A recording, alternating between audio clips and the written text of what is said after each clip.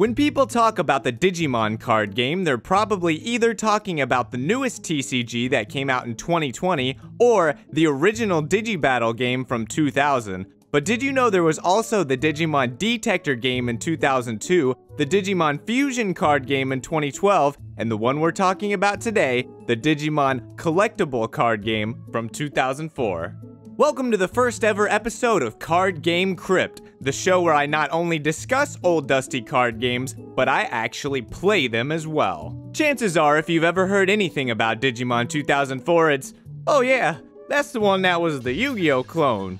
Which, the more I play, yeah, it's a lot like Yu-Gi-Oh! On the surface, Digimon CCG has players battling back and forth, playing Digimon, leveling them up through Digivolution, and then using your Digimon to bonk your opponent's Digimon and attack their face with the ultimate goal of collecting 7,500 data points to win. To support doing this, there are Digimodify cards that can disrupt the field by destroying things or discarding things, Digivolve cards that speed up the process of making a big bad bossmon, and Tamer cards that act like battle tricks to randomly empower your Digimon when they need it most. So let's take a look at these card types. Digimon are your creatures, units, monsters, resonators. They have an attack value, defense value, and special effect, which is pretty standard stats as far as a lot of card games go. The unique attribute for this game is the level in the upper left. In this game, Digimon come in 4 levels: Rookie, Champion, Ultimate, and Mega. The only cards you're allowed to play on the board are Rookie cards. The Rookie cards can then Digivolve into the next level Champion during a specific phase on your turn. Anything can't just evolve into anything though, so on the bottom of a non-Rookie card, it will say what it can evolve from. Gabumon can Digivolve into Garurumon, for instance, but Wormmon, dat booty dough, can also evolve into Garurumon. This goes for Ultimate and Mega levels as well. Garurumon can Digivolve into WereGarurumon, but so can Shadramon and Arumon. Metal Garurumon only Digivolves from WereGarurumon though. Digimon also have types that come up in their effects, but there are so many types that it's hard to match anything. Garurumon gives all animal Digimon plus 100 attack, so let's go through his starter deck and see if we can find an animal. We got larva, mammal, sea animal. There we go. That wasn't so... Wait, what? Sea animal's different than animal? Oh, okay. The bird, reptile, wizard, evil? Okay, there we go. We got an animal. Now you might have been thinking, it's probably hard to have exactly WereGarurumon ready and then also draw Metal Garurumon to Digivolve it into. And you'd be right. That's what Digivolve cards are for. You got a champion? Any champion will do. Hit him with a detector and it can Digivolve into any Mega. Mechanic bypassed! But, you see that Giga Power word right there? That means you can only have 1 copy of it in your deck. You're gonna have to get a little bit lucky somehow to get this big boy out. The next and probably simplest card type is the Digimodify. These are one-shot effects that specify when they can be played. Attack, move, Digivolve, often on your opponent's turn. They can stop your opponent from Digivolving, they can draw you cards, they can be a Minecraft sword that kills the biggest Digimon your opponent has. Nothing really too complex here. The final type of card is the Digidestined. You can play them to boost your Digimon's attack or defense. Why isn't this the simplest card? Oh, you'll see. Next, let's look at how the game is set up and how the turns play out. It's one of those bunch of different phases games, but most of them are pretty straightforward. Before the game, both players have decks of at least 50 cards with a limit of 3 copies per card and 1 copy of any card with Giga Power! The board itself has 10 spaces per side, a spot for your deck, or the online pile, a spot for the discard, your offline pile, and then 4 spaces for both your Digivolve row and attack row. Both players shuffle their decks and cut them, you know the jib if you've played a card game in your dang old life, and you draw 5 cards. Then the phases go as follows. Draw phase. Draw 2 cards from your deck. This includes the first turn of the game, making a nice 7 to 5 cards on the first turn. Bring online phase. You can play up to 2 rookie Digimon in your Digivolve row. Digivolve phase. You can Digivolve up to 2 of your Digimon in the Digivolve row up 1 level. You can't Digivolve a Digimon and then Digivolve it again. Gotta be 2 different digital monsters. When you Digivolve, the original card is just put into the offline pile and the new one is put in the same spot. Move phase. You can move up to You guessed it, 2 Digimon into the row that they're currently not in, so you can move Digivolve to attack row or attack row back to Digivolve row. Digimon have to be in the Digivolve row to Digivolve, and unless otherwise stated, they need to be in the attack row to use their special effect. Speaking of attack row and attacking, attack phase. Each of your Digimon in the attack row can make one attack at either an opposing Digimon in their attack row or your opponent directly if they have no Digimon. If you've ever played Yu-Gi-Oh, this should sound pretty familiar. When a Digimon attacks another Digimon, you compare the attacker's attack to the defender's defense, unsurprisingly. If the attack is greater, the defending Digimon is sent to the offline pile, and the difference between the attack and defense is added to the attacker's data point total. For example, if Kunamon attacks a Muchomon, the Muchomon is destroyed and the Kunamon player gets 100 points. If the defense is higher, the attacker is sent to the offline pile and the defender gets the points. If Muchomon attacks Kunamon, Muchomon is destroyed and the Kunamon player gets 300 points. The early bird does not get the worm in either case, unless there was a sudden attack increase from a child! Remember, the Digidestin cards are stat boosters and they can be played during the attack phase. And therein lies my biggest mystery with the game. I have no idea if these are supposed to be instant, quick effect speed type cards. If you're confused, I mean that I'm not sure if you can declare an attack and then play the Digidestin card before the attack resolves as a surprise boost moment. The rules are very unspecific and not very helpful. Digidestin cards are used during an attack. Cool, thanks. The card says that. I think the wording has plus 350 attack, this attack, implies the attack has already commenced. So it only makes sense that they would be instant speed tricks, right? I think that makes for a more interactive game. I'm going with them being instants. If you're one of the 7 other souls that played this game and know that I'm wrong, please let me know in the comments. But know that I tried to figure this answer out. The original website for this game is long gone, and after a little while I did manage to pull up the rules on the original website through the Wayback Machine. They did not help.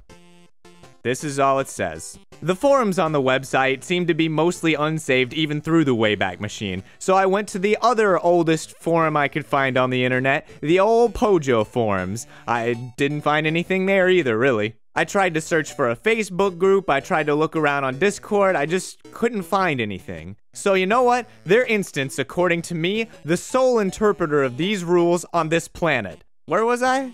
Oh right, the attack phase.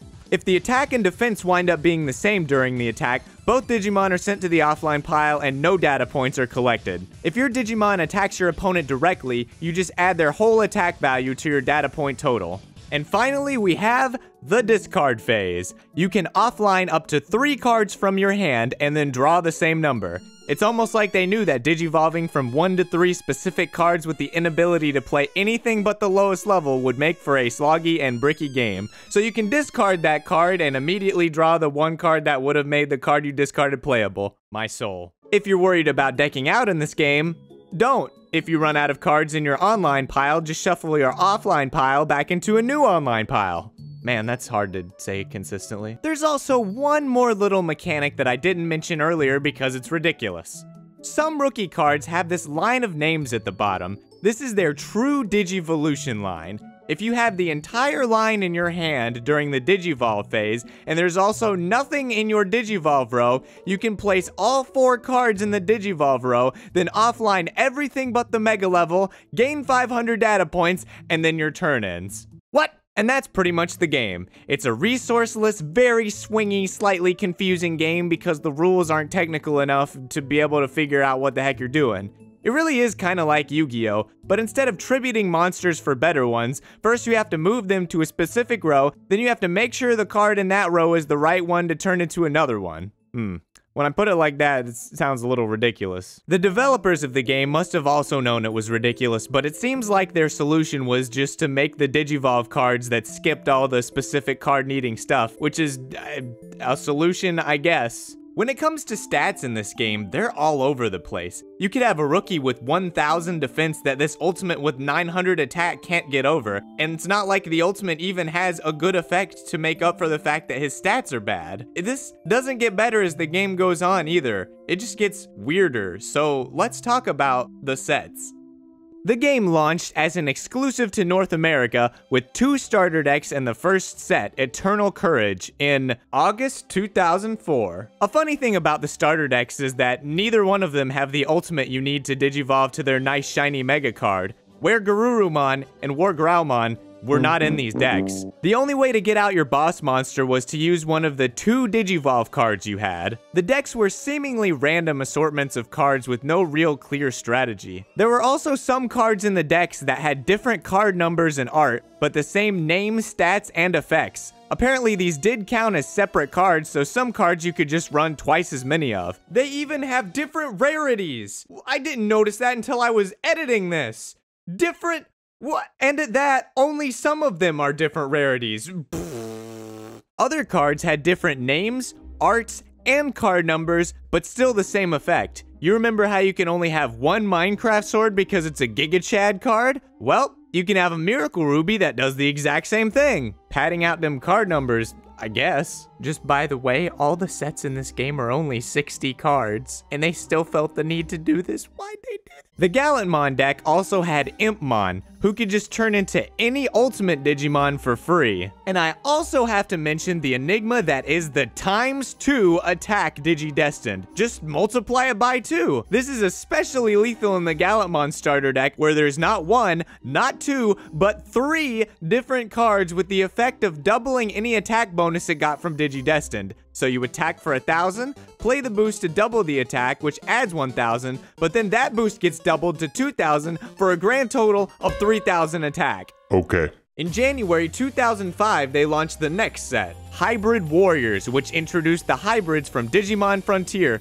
which had already finished airing at least a year before this. I really thought researching this I would get to say, was airing at the same time, but no, Digimon Frontier stopped airing in 2003. If I can trust Wikipedia, that is. To play any of these hybrids, you needed to discard the correct Digidestined and the Spirit card, which did absolutely nothing other than let you play hybrids. Not to mention the actual hybrid card, which also needed to be in your hand. That's 3 specific cards you need to make one of these things. They had no effects, but they had ridiculous stats. Look at this, that's a beefy boy. What's a goon to a Minecraft sword though, bonk? Later in 2005, the third set, Generations, was released.